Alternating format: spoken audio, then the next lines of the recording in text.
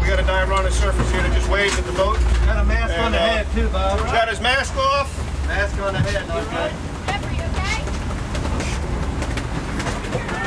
You got him? Yeah. I mean, it hurts a lot.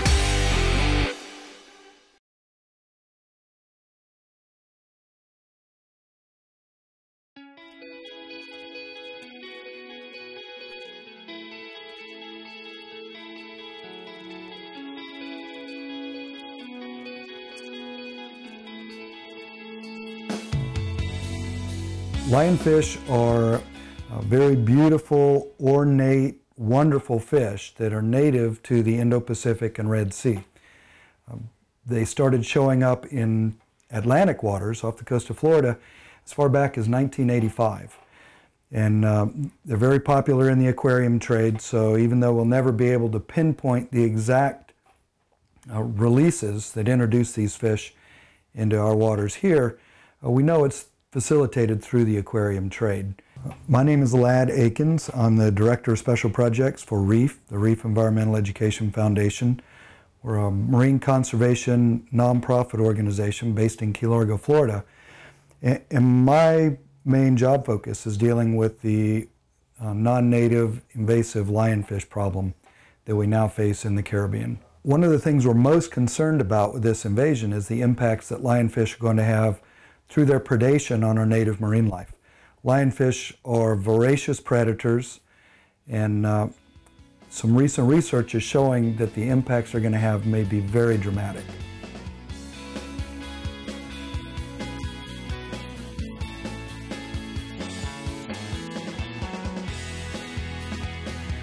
For those folks hunting lionfish today, I think that's what most everybody is here to do. The western side is the most traveled path, okay? The most traveled path. Everybody's looking for lionfish today and all the days before you guys come out. There's not as many on the western side. You're going to see them more on a deeper part of the reef, the less traveled area. Out in the top, 75 feet on that western side. On the eastern side, I'm sorry, going down towards about 80. That's the best spot to be for the lions, okay? Not to say you're not going to see them on the west side, but there's just not as many of them. When you hand up your bag, when you hand up your lionfish, they should be in a bag, okay? If they're not in a bag, make sure the fins and spines are cut off, okay? The past couple of months, every once in a while, we have a lionfish come up, it's not in a bag, lays around on a deck, somebody steps on it or hands it to another diver and they get poked by it, okay? We don't need any issues with the venom, of course, in the ends of the fins, okay? So if you're bringing them up, either cut the fins off it or have it in a bag if you're going to hand it up to us, and we'd be more than happy to take it from you, okay? Is there a pool for the biggest lionfish today? No. Wow, what kind of fishing trip is this? No pool for the biggest lion? Does anybody know what a pool is? Alright guys, let's get out of here. 45-minute, half-hour ride, we'll have you going, alright?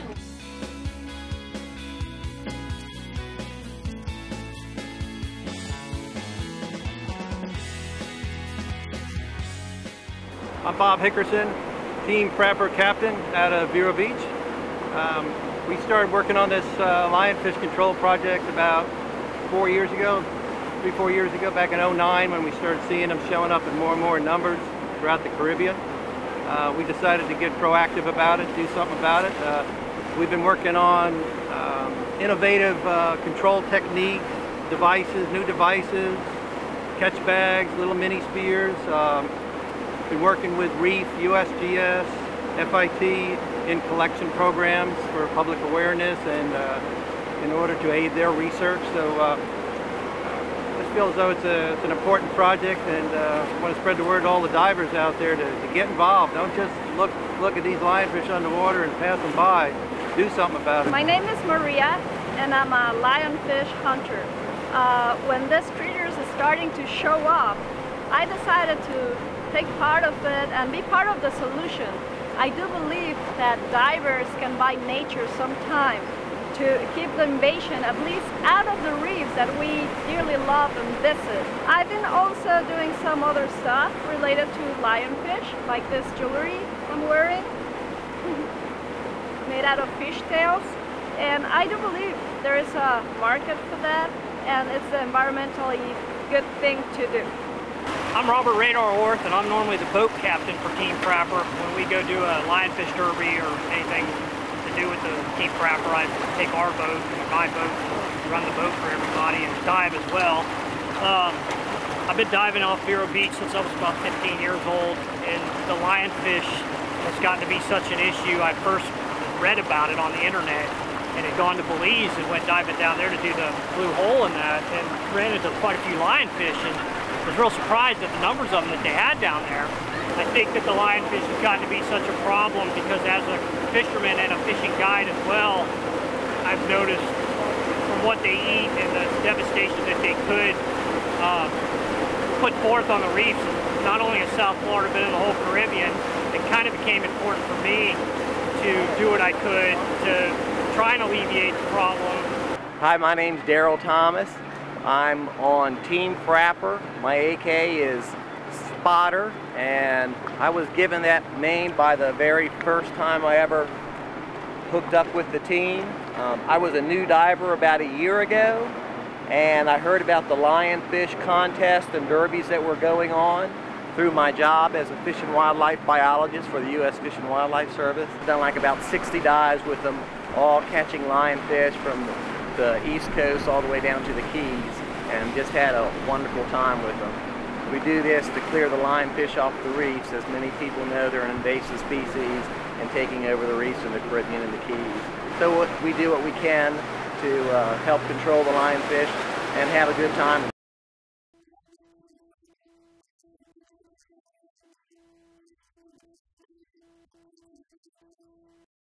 Hi, my name's Stephen Lee.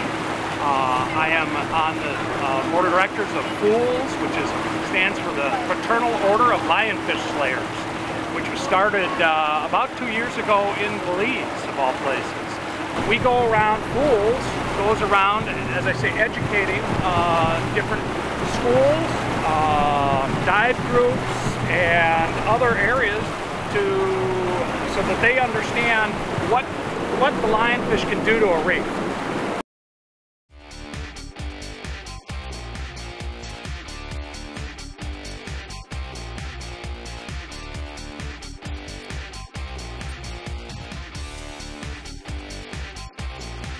We got a diver on the surface here that just waves at the boat. Got a mask on the head too, Bob. Got his mask off. Mask on the head, okay. You got him?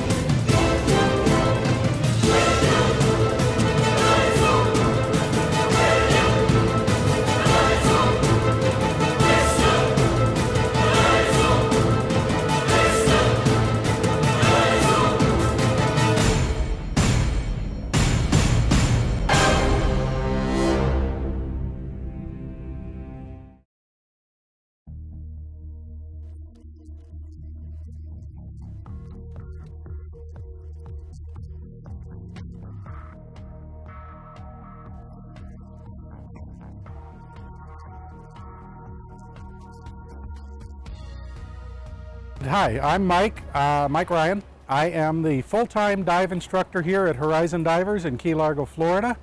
I've been with the shop now for about 10 years.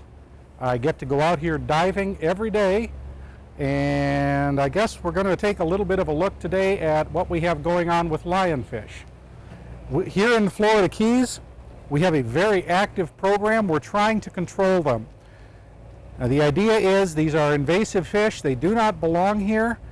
We have several concerns about them from an ecological standpoint. The first one being they are gluttons, literally. This is the only species of fish I have ever seen that will literally eat until it cannot stuff anything else in its mouth. Now what we're doing here in the Florida Keys is as soon as we started sighting them, we set up a program for trying to control them. We've pretty much accepted the fact that they're here to stay. The only question is, can we keep it under control to where they don't really hurt the local fish populations? We've already had a couple of lionfish derbies here in the Florida Keys where we will set aside a 1 or 2 day period and set up teams and prizes, and the idea is, okay, take your team of divers, get out there in the water and see how many lionfish you can come back with. The most recent one we had was last year here in Key Largo, and in one 24-hour period, I believe the final count was around 600 lionfish they brought in. Now, getting the lionfish, my preferred method is to use these tools right here. If I have a lionfish sitting right down here in front, what I am going to do is get out my plastic nets underwater. I'm going to position one near the lionfish, and I'm just going to kind of use the other one to real slowly just kind of try to steer him in, and once I've got him, like that.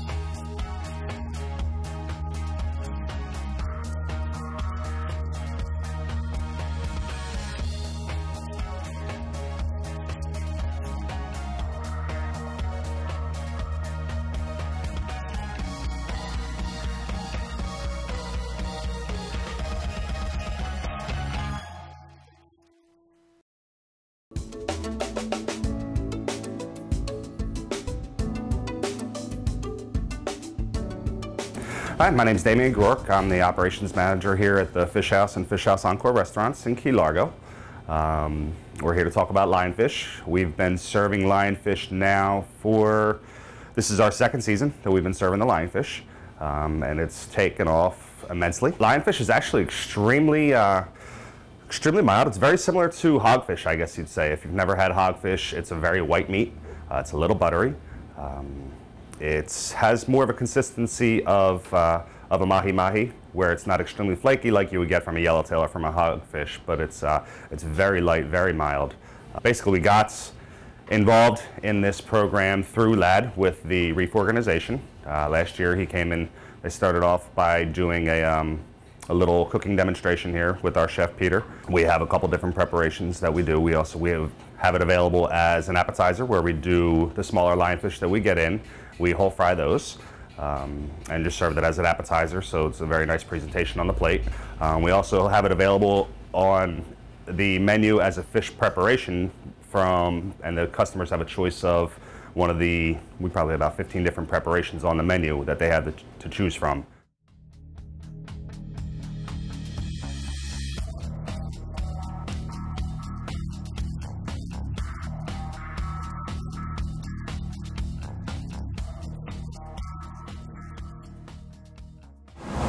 When we do our briefing,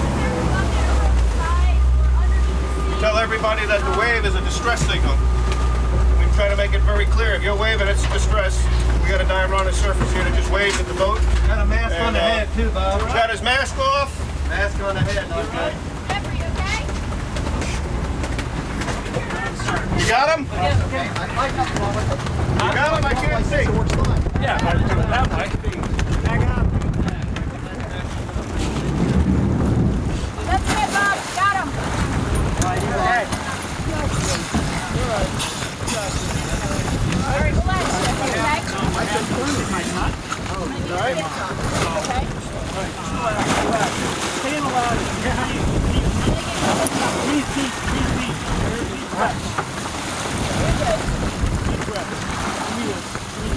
Amanda, what's the strong, do you know yet?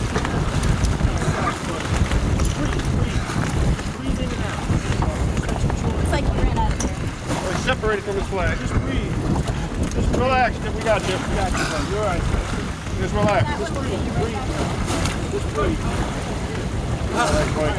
Come on up. Bring the trough so I can hear yelling. Socks on.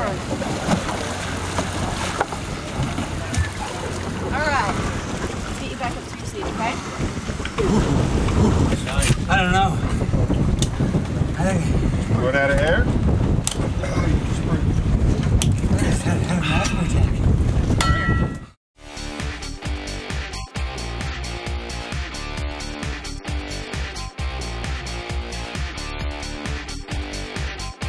Right here, swollen up a little bit.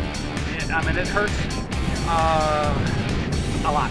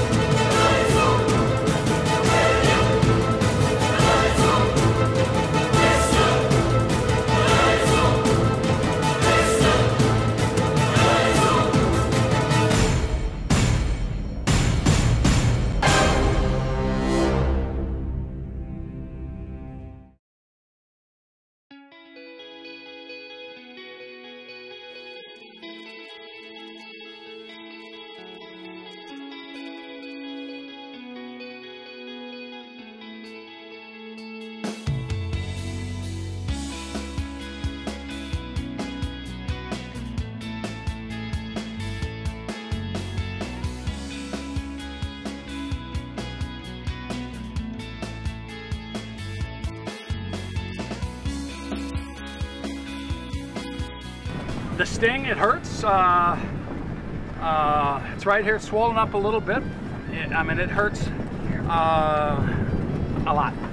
And that's as far as I can close it up right now. It will it'll go away in, 4 or 5 hours. I'll put some heat on it as soon as we get in. I'll try to get this hot water, as hot as I can, onto it that will that I can take. And that will help break down the toxins that are inside my finger right now.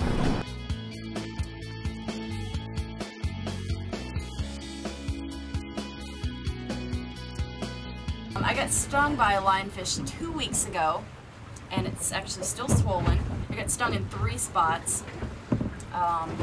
We had a guy bring it up without cutting the spines off. It wasn't in a bag, and somehow I ended up getting stung. It was the worst pain I've ever felt. I was bawling on the boat. I think I had a pretty bad reaction. I was throwing up, I had a fever, sweating. It hurt for about 3 days, 3 to 5 days. It was painful. I couldn't pick anything up, couldn't carry anything, and it's, like I said, still swollen. I was told it might stay swollen for about 6 months. You're supposed to soak it in hot water as you can stand. We obviously didn't have hot water on the boat, but somebody brought coffee, so I soaked it in hot coffee. And then I got home and soaked it in hot water. I put a little bit of Epsom salt in it, they say, to draw out the poison.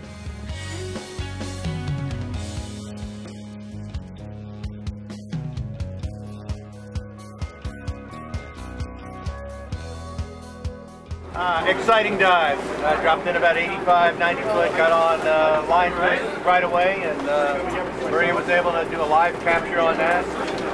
Fit quite nicely into the new catch bag we're working on for live capture specific, so that's working good. Rest of the team rooted out a few more lionfish. Got one trapped and another 2 live capture. Chased had a 3-pound lobster around the reef for a few minutes, and it went to go hide in a cave, and out comes a big moray, grabbed the lobster mid-water. Boom! Very, very, very exciting dive. Yeah. The fish that I saw were too far into the reef crevice for me to reach with my tank, so I couldn't get them, unfortunately. But it's a beautiful dive. There's lots of fish down there, and it was, yeah, like hardly any current. Yeah, there's 2 big moray eels. I mean, it's a beautiful dive. You can't beat it. It was a good day of lionfish hunting. We have a couple pounds, which will make a great meal. This one will fillet I think I have 4 or 5 will flay and four that will maybe cut whole. Say hello to my little friend.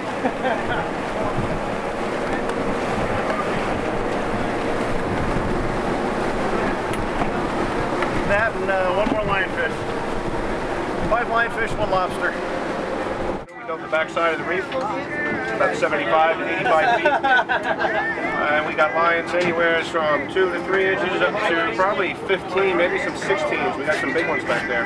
It was a real good day. Everybody had a good time. And just as much as they had a good time, they took some lionfish off the reef. Hopefully they'll slow it down a little bit and put an end to this problem. Every little bit adds up. Maybe one day they won't be here anymore. That's all I got to say about it. Good job on all the lionfish killing. Doing a good job to protect the reefs. And what was our total count? Did we get it? 33. All right. Yay! All right, guys, we're going to be docking the boat. If everybody could please take a seat, that would be greatly appreciated. We'll be there in just a second. 38, not 33.